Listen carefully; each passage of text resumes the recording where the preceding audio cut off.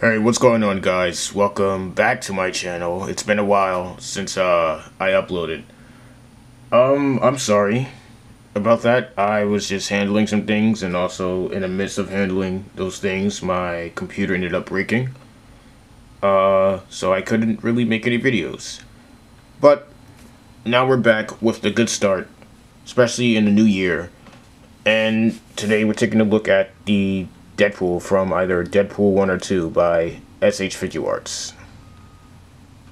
The first thing we're going to get into is the accessories. So the accessories that the SH Figuarts Deadpool comes with are interchangeable eyes, interchangeable hands, two swords, a knife sheath, and a sheath knife, and also his sheath swords. For the hands, he has fisted hands. He has hands for holding the sword and a knife, which I recommend being careful with because these fingers, they're molded in. And be careful with the swords because they are hard plastic. The other hands are thumbs up, pointing hands, hands that look like they can hold guns. We will try it later on. Hands for making a heart, relaxed hands, flat palms for putting it on his face, and wide open hands. Now that we went over the accessories, we're going to go over articulation. So starting at the head, his head doesn't really move that much. But with the neck, you can look up that far, look down that far, side to side. His arms go up that much,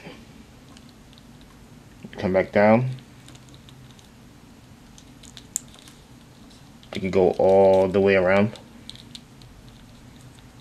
He has bicep swivel, double jointed elbows.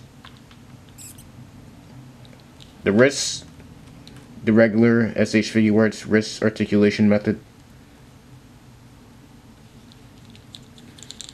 For the torso, he can crunch forward that far, crunch backward only a little bit.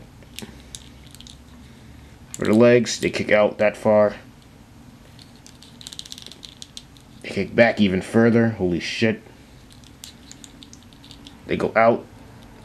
But if you wanted to go further, I say put this down and yeah. Thigh swivel, double jointed knees, ankle rocker, and ankle pivot.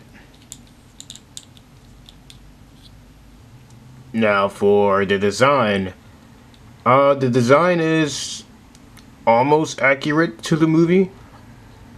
So far, the only thing I can spot that's inaccurate as far as the design are the two little holes or dots that you see on Deadpool's chest in both movies. I'm gonna put it right there.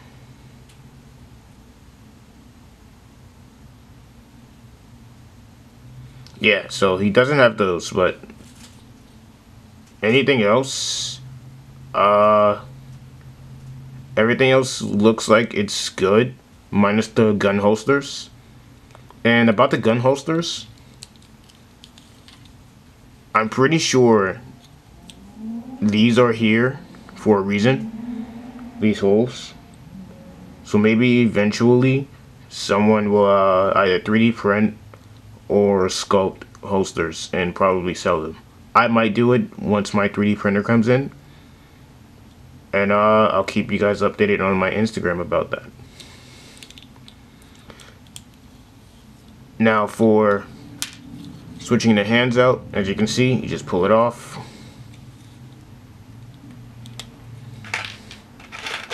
And now we're going to test whether or not they can actually hold guns. So we're going to try out a few different guns, from pistols to submachine guns and assault rifles.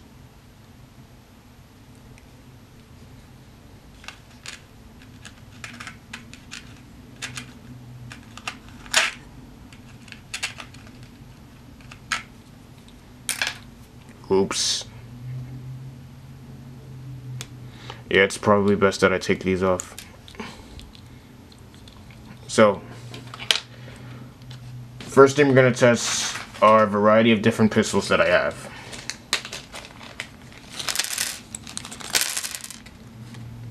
So, we're going to start first with these that I got off eBay. These are Desert Eagles, made to fit Marvel Legends hands.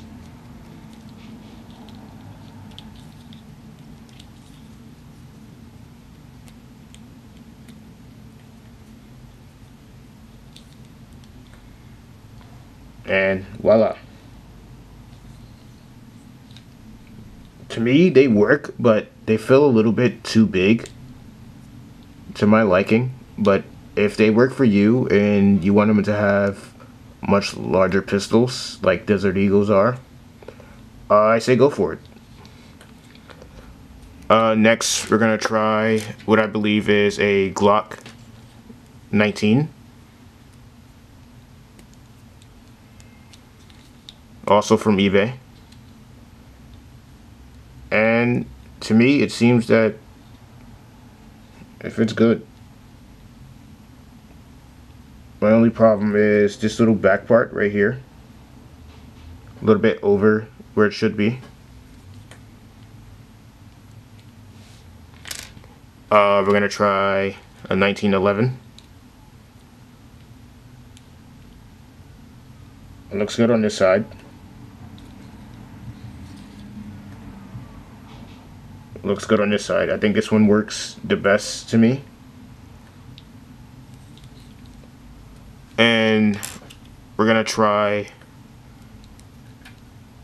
I don't know the specific model of this pistol, but this one has a laser. I use these for my Black Widow. It doesn't really fit, very loose.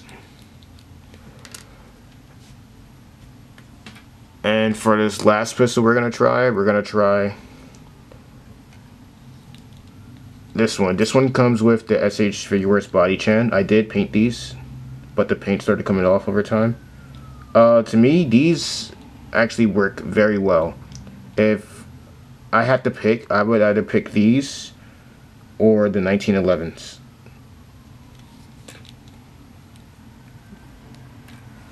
Okay. Now we're going to move on to submachine guns.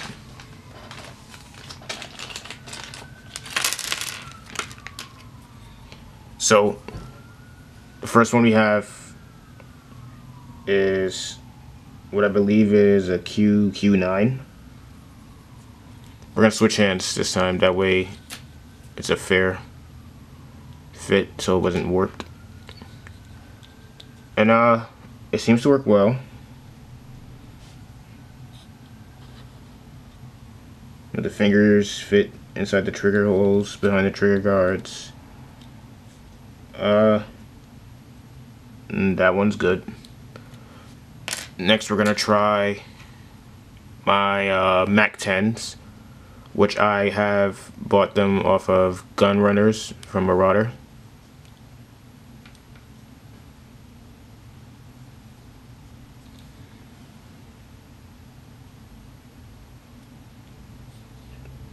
And these also fit very well. Oh, my bad. I forgot one pistol. The pistol that comes with the amazing Yamaguchi Rebel Tech Deadpool. This one is also on the big side, but it still fits. And now for the final weapons, we're gonna try to do assault rifles.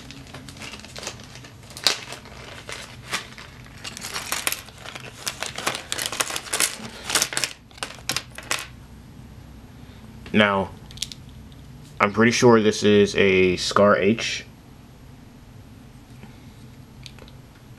And we're gonna see if he can fit it.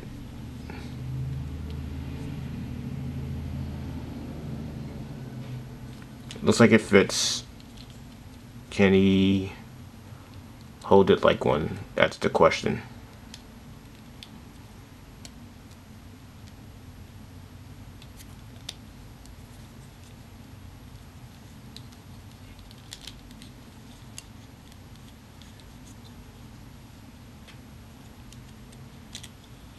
Oops.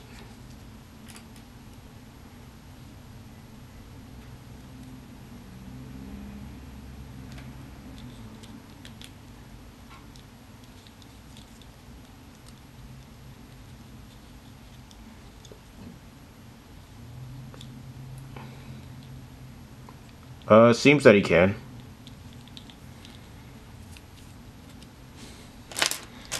The next... Oh, by the way, I also got this off of Marauders. The next assault rifle we're gonna do is... I believe this is a M16.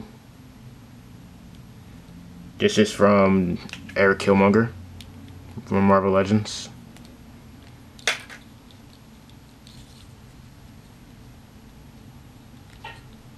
Same thing, it fits.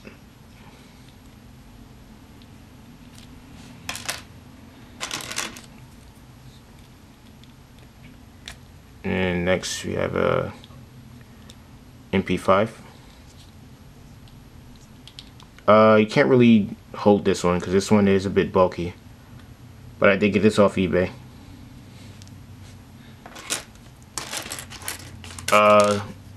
Next we have a customized M4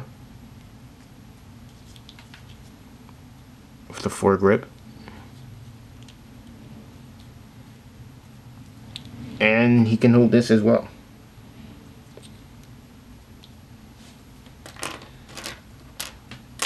And I probably shouldn't try this, but I have a shotgun from Action Figures from Decor, which is a 3 3/4 inch figure line, and this one works as well.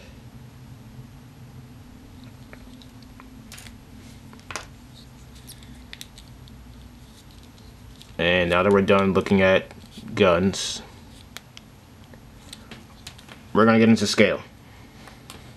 Okay, so we have 4 lines that we're gonna scale them with, and that is the DC Multiverse line, Marvel Legends, Mafex, and another SH Figuarts figure. So, first one we're gonna scale them with is the DC Multiverse Shazam.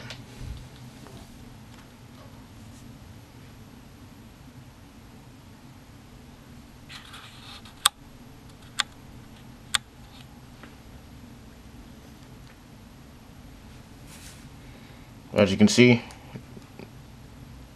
towers over him.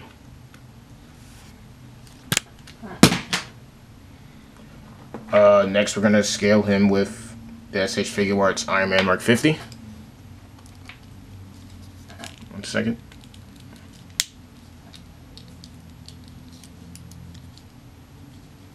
I haven't touched this figure in a while.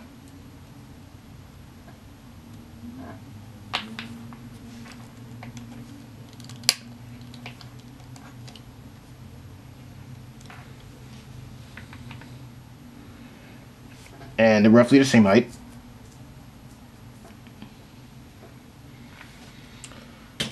Next, we're gonna scale him next to Civil War Captain America.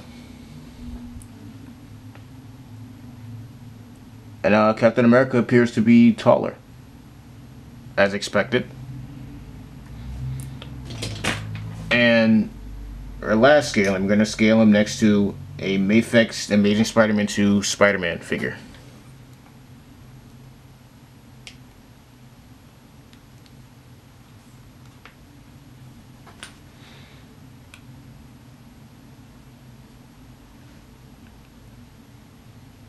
And as not expected, the Mafex is taller.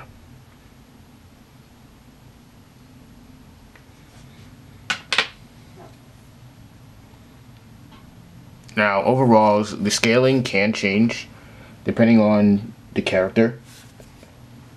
So, with that being said, that is the end of this review. And stay tuned for my actual rating. Now, overall, I say this is a pretty good figure, worth the money. My only issues are the hands that hold the swords and the knives. Not necessarily for the knife portion, but for the swords, because the swords like I said earlier, they're hard plastic. And it can get scary. That's why I recommend heating up every part of the figure. But as far as design, I give it 9 out of 10, only because it's missing those 2 accurate dots that's on the chest. Articulation, I would give it, let's say, an 8 out of 10. Only because of the waist area and the head area. Head doesn't really have that much articulation as it should for an SH Figuarts. But then again, that's fine by me because it still works as far as stop motion wise. For the scale, I wish it could be a bit larger, so I might give that an 8 out of 10, but that's just my opinion. But for accessories, Deadpool not having guns, that kind of bummed me out, but luckily I had some on hand, so I'm going to have to give that a 7 out of 10. And my overall opinion, this figure is great. Despite the minor issues that it has, I feel like it does very well and it's worth the money. But my overall grade for this figure would be a solid, maybe not even a solid. My opinion will change later on. But for now, I might have to get it either an 8.5 or a 9 out of 10. So yeah, thanks for watching this video, and thank you for welcoming me back to YouTube. Maybe not. Please don't yell at me about the other thing as well. But enjoy these photos that I took afterwards. Thanks for watching.